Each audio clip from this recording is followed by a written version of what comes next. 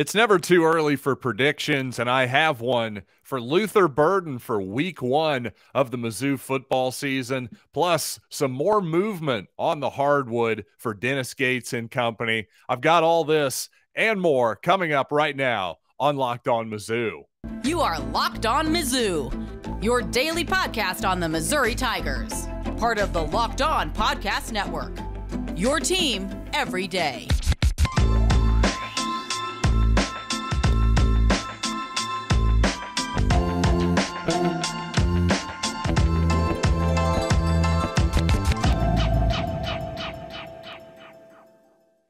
Hail, you true sons and daughters. I'm John Miller, your Mizzou mafioso and the central scrutinizer of Missouri Tigers football and basketball. Thanks so much for making this show your first listen every day, and thanks for telling a friend. Unlike Netflix stock, our ratings are actually trending up. You got to love that. So thank you very much to all you new people out there. And again, thanks to all you longtime listeners for telling a friend. And you know what? I've got some vivid dreams today. Maybe it's 420 is getting to me. I don't know. But something about it, I'm really excited about week 1 of the Missouri football season. And probably the number one reason for that, you guessed it, Luther Burden. And did you know, I got a little bit of trivia for you here early on in the show. Did you know that Missouri did not have a 100-yard receiver in all of 2021? In fact, you got to go all the way back to the 2020 Arkansas game, the thriller. Missouri won 50-48 in Columbia. By the way, just touching on that game a little bit here, just to digress, I think I probably should have given Eli Drinkwitz a little bit more credit for his coaching job in that game when I was sort of breaking down his offensive acumen, if you will. Let's face it, 50 points against any opponent in this conference is always impressive, especially, let's face it, Missouri had to pull that game out at the end, setting up the thicker kicker for the victory. So a tip of the cap to Eli there for sure. Just wanted to digress there for a little bit. But the main point there, again, got to go all the way back to that game. Kiki Chisholm at 113 yards against the Razorbacks that day. And the previous week, well, Tyler Beatty had 102 yards receiving against Vanderbilt, again, as Missouri's backup running back. So it's been a bit of a drought as far as big-time wide receiver production at Missouri for some time now. I would say you almost have to go back to Emmanuel Hall to go for a guy who was a true game breaker. And, of course, we all know that Hall had a lot of injury questions throughout his career and difficulties. In fact, I believe Hall officially retired from pro football the other day, trying his hand at that game. So, you know, basically good luck to Emmanuel for whatever he decides to do with the rest of his professional life. Now, again, going back to Luther Burden, I actually think this is going to be the end of the streak. I think he gets over 100 yards for Missouri in week 1, so that whatever it's been, over a season's worth of games now where Missouri hasn't had a 100-yard receiver, I really think Burden takes that down in week 1 and has a very Jeremy Maclin-like debut. You might remember Macklin's first game at Missouri, 2007, an electric debut, not only as a receiver, but as a punt returner as well. He brought one back against Illinois in his hometown in the Dome. Now, obviously, Missouri doesn't have that kind of opponent in week 1. Louisiana Tech, not a good defense, so that makes me all the more confident in predicting that Burden is going to have a massive, massive week 1. I also think Drinkwitz and the Missouri program in general has all the incentive in the world to show off their new toy, if you will, their new shiny player in Luther Burden, the glittering star that he hope he's going to be. And of course, I'm buying into the hype completely. I think Burden is going to be an excellent, excellent player for Missouri, and 1,000-yard type receiver in the first season with the Tigers. And also, I think a game breaker as a punt returner at the very least as well. So I have higher standards for the guys, no question about it. So to me, if you're Missouri, you're Eli Drinkwitz, you've been basically one game under 500, I believe, so far in his Missouri tenure. You want to have a good year 3. You want to get off to a fast start. Week 2 in Manhattan, Kansas looms. I think you want to whoever your quarterback is, by the way, whether it's Brady Cook, whether it's somebody not on the roster yet, maybe it's, who knows? Who knows who the quarterback is in week one? It's looking like Brady Cook at this point. But regardless, whoever it is, you want to have that guy play with a little bit of confidence in week one. And what better way than to design some plays where hopefully Luther Burden gets some deep shots downfield, takes it to the house maybe a time or two, and gets, as I'm predicting, in week one for Missouri, over 100 yards receiving. By the way, speaking of the quarterback position, I promise this will be the absolute last thing I say about JT Daniels on this program unless Missouri ends up playing West Virginia in a bowl game or something, okay? I'm off the topic. He's not going to Missouri, but I have seen some people online push back against my opinion, which, hey, fine and dandy, but don't throw the quarterback wins statistic at me. I saw one guy in particular on YouTube saying that, well, Daniels is 7-0 as a quarterback at Georgia. What more do you need to know? Well, first of all, let's actually check the facts here, because I'm only seeing 6 starts for JT Daniels at Georgia. So forgive me if I'm not counting the spring game, if maybe you're throwing one of those in there. So first of all, if you're going to throw the quarterback win stat at me, at least get the correct amount. So, okay, fine and dandy. He is undefeated. So point taken there. But let's actually look at his opponents. Okay, Daniels' first start against Mississippi State. Hey, he throws for 400 yards. That's pretty impressive in a 7-point Georgia victory. Fine and dandy. I'll give him some credit there, no doubt about it. South Carolina throws for 139 yards. Not all that impressive. No, again, another huge blowout victory for Georgia in a season of quite a few of them. I hate to say it, Missouri, also a non-competitive game, 49-14. I broke down the Peach Bowl in detail, and that's it. Those are his 4 starts in 2022. Not exactly a murderer's row of opponents there. No offense to all you Missouri fans out there like myself. Now we move forward to 2021. Well, Georgia scored 10 points in the opener against Clemson. Now, at the time, you might have thought, well, hey, it's the opener. Clemson's number 3 in the country. But as we found out, the Clemson Tigers weren't all that good last season. In fact, they were about a 500 ball club, if memory serves. Daniels threw for all of 135 yards in that game. To be fair to him, I should say, he was definitely suffering from an oblique injury. He suffered from it throughout the whole season. He started again against South Carolina in week 3. And that's it, folks. Those are his starts at Georgia. Again, so my point is, in the one game against Cincinnati in the Peach Bowl, where JT Daniels, to me, when Georgia had at least a close battle in terms of overall talent, unlike the games that I just listed off for you for the most part, maybe Clemson aside, well, it just didn't look all that good to me. So, again, if you're Missouri, you're going to have even talents, or maybe a deficit in most of your football games next season. So that's the reality. That was my point. If you want to disagree with me, fine. But again, don't tell me the 7-0 when really he was 6-0, number 1. And also, let's put all those games in context too. Let's not act like, well, he won 6 games and therefore he's the, greatest quarterback in SEC history. I'm not really sure what point you're trying to make there.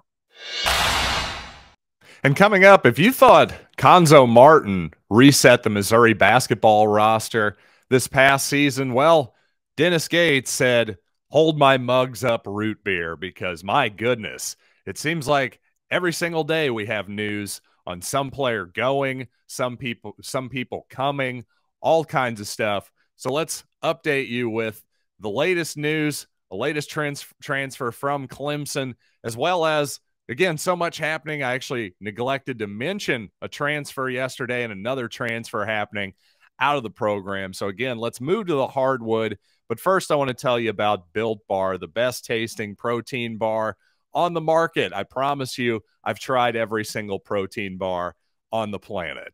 Don't look it up. It's true. I promise you. And that, you know what? Built Bar is just the best by far. Not only is it covered in 100% chocolate and actually tasty, unlike those chalky nasty competitors. Built Bar is low calorie, low sugar, low in net carbs, but also high in protein. That's the kind of equation you want to do. So go to built.com, use the promo code LOCK15, and you'll get 15% off your order. Again, promo code LOCK15 for 15% off at built.com.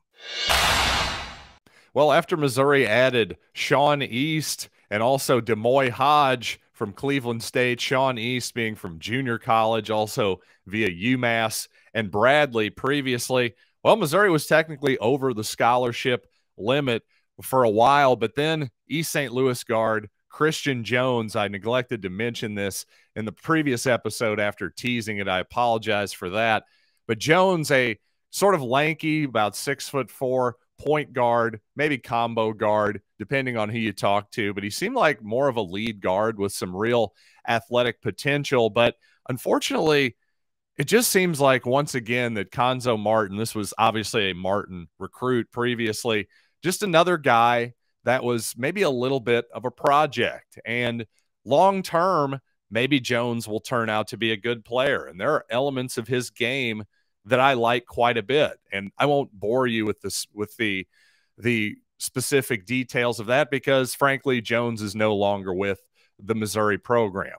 But point being, if the idea that guys like Jordan Wilmore and Yaya Keita, who is also transferring out of the program, by the way, if the idea is those type of guys and guys like Christian Jones, well, they're going to be projects and they need to develop for a season or two.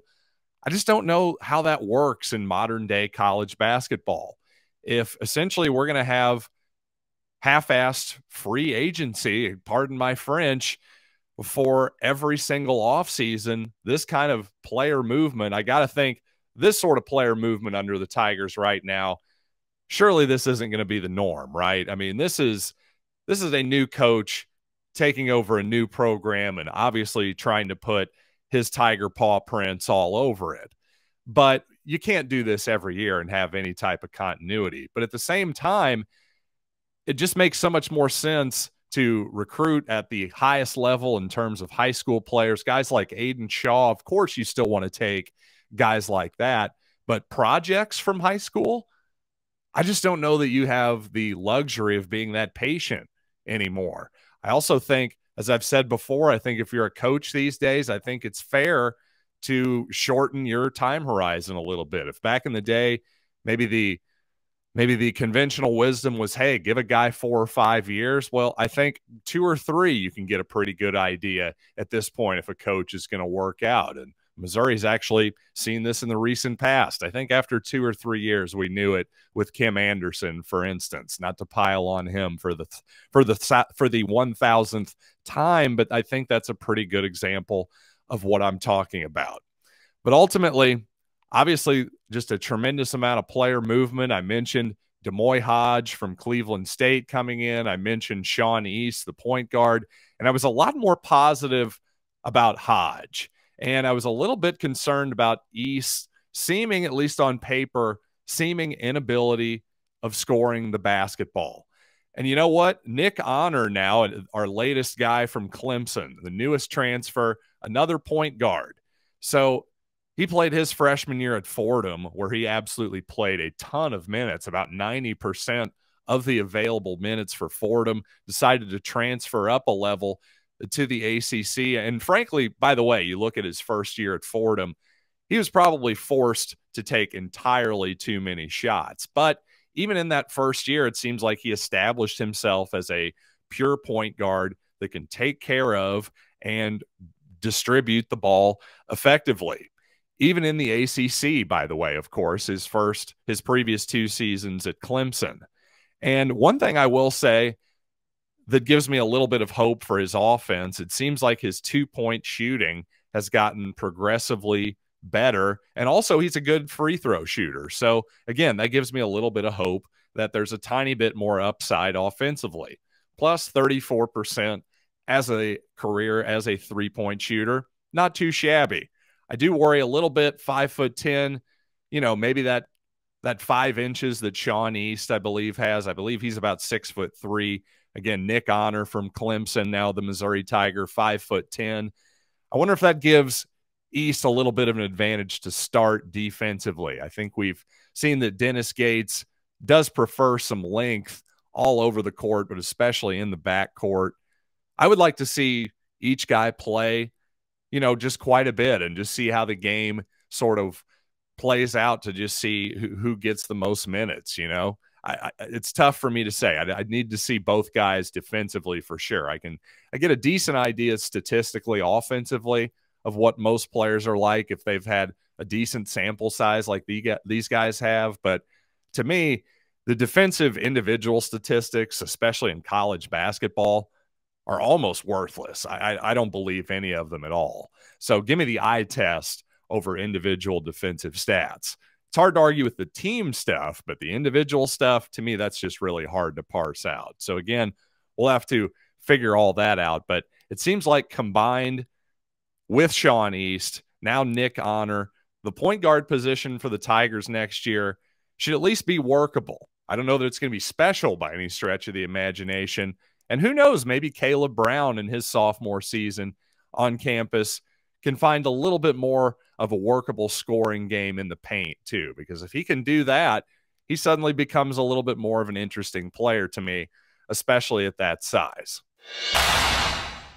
And coming up, Missouri had been kicking the tires on a former Missouri high school center that ended up playing high major basketball in the state of Indiana. We're going to talk about that young man coming up. But first, I want to tell you that this episode is brought to you by Rock Auto. And with the number of makes and models on the road these days, it's pretty hard to keep up with all of that stuff in your mind, right? Who can keep all these numbers and different models in their mind? You're probably questioning which model of car you actually have. Well, guess what? Your local auto parts store can't keep up with the inventory for all these different vehicles. So why would you endure the pointless searching around the aisles, maybe asking the 18-year-old kid at the counter who probably doesn't know what the heck he's talking about? Instead, just go out to your vehicle, figure out what kind of model you have, and plug it in to rockauto.com's easy-to-navigate website. I promise you, folks, it really is that simple. When you do so, you'll find exactly what you need, whether it's a tail lamp, motor oil, or even a new carpet for your interior. You'll get multiple different options, no matter what kind of price point you're looking for. So go to rockauto.com right now, see all the parts available for your vehicle, and write Locked On in their How Did You Hear About Us box so they know we sent you. Amazing selection, reliably, low prices, all the parts your car will ever need. rockauto.com. When the Butler Bulldogs made a coaching change, well, former Fort Zumwalt North center Connor Turnbull decided to look around, entered the transfer portal, but it turns out instead of going to Mizzou or possibly being a St. Louis Billiken, he's decided to recommit to the Bulldogs. So he'll be staying with Butler in the Big East. It would have been an interesting player from Missouri, certainly.